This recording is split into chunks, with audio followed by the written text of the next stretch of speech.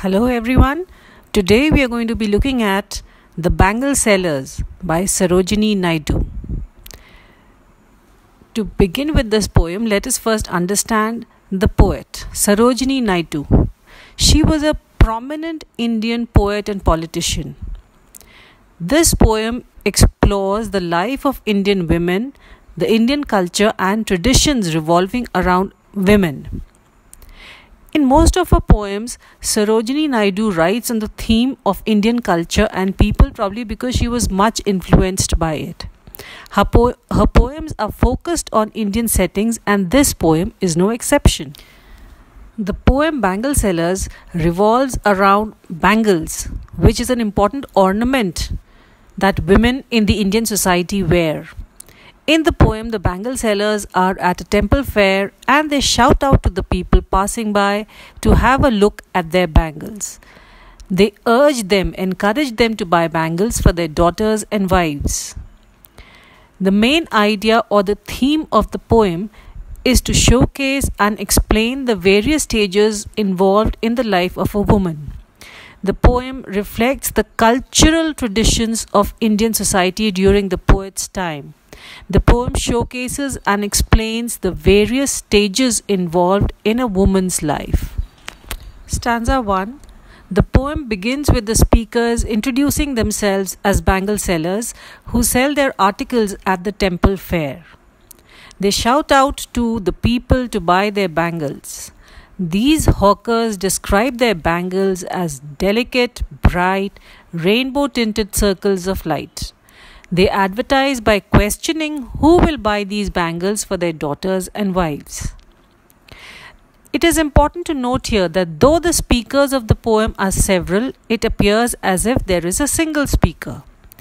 This is due to the fact that they all have the same purpose and are thus seen singularly as one class. What is the purpose? The purpose is to sell bangles.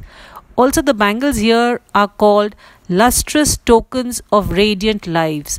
It shows us the Indianness of the poem, where bangles are bought on special occasions and are associated with happiness and prosperity. Rainbow-tinted circles of light is also a metaphor. Here the bangles are compared to a circle of light glowing with different colors like the rainbow. Multicolored bangles are symbolic of radiant lives of happy daughters and wives. From the second stanza, the speakers, the bangle sellers, talk of the kinds, the variety of bangles they have. Some of these bangles are suited for a maiden's wrist, which means a young unmarried woman's wrist. Some specific colors like silver and blue, which are compared to the mountain mist, are most suitable for an unmarried woman's wrist. Some of them are flushed. Flushed means pink and light red in color, similar to flower buds growing beside a woodland stream. Still others are green and glowing like the transparent beauty of newborn leaves. In Indian society, bangles have an important cultural and religious place. Different colored bangles are worn by women in different stages of life. Blue, silver and green are generally worn by young maidens, unmarried girls. It is interesting to note here, students, that the poet uses these words, flushed like the buds that dream. The word buds here is suggestive of purity, chastity. Buds that dream present before us an image of young girls dreaming of marriage, dreaming of a beautiful future.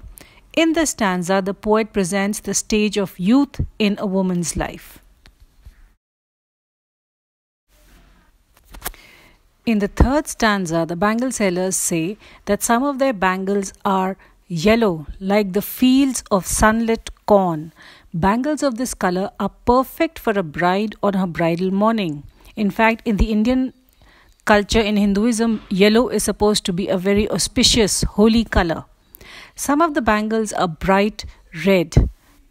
They represent the flame of a newly turned bride's marriage fire. That is the passion of her newly made relationships with her husband and his family, her new family. The red bangles also stand for her heart's desire, her dreams for the future. The bangles are tinkling, luminous, tender, and clear. They express both her joy of starting a new life with her husband and also the sorrow of leaving her parents behind. What we find striking is the use of the words bridal laughter and bridal tears. These words convey the whole truth of a woman's transition in life from a maiden to a wife and all the emotional attachment with it in a single line.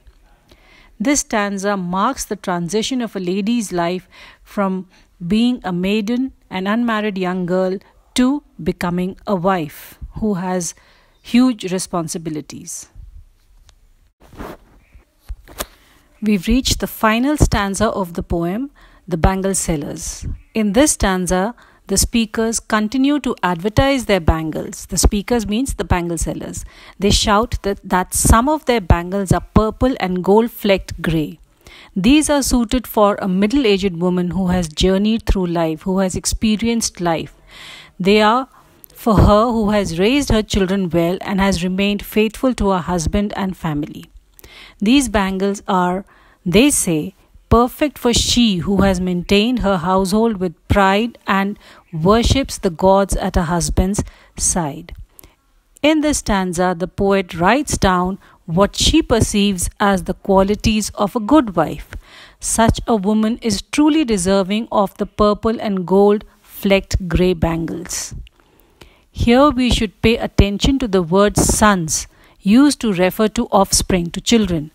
While it could be a happy coincidence, it could also suggest the ingrained attitude of male preference in the society of Sarojini Naidu's time. The poem The Bangle Sellers is a celebration of the female life. It shows us the various stages of a woman's life and attempts to represent the Indian culture and the role of bangle sellers in the traditional setup. The poem points to the transition that a woman makes from a maiden to a daughter to a wife to a mother.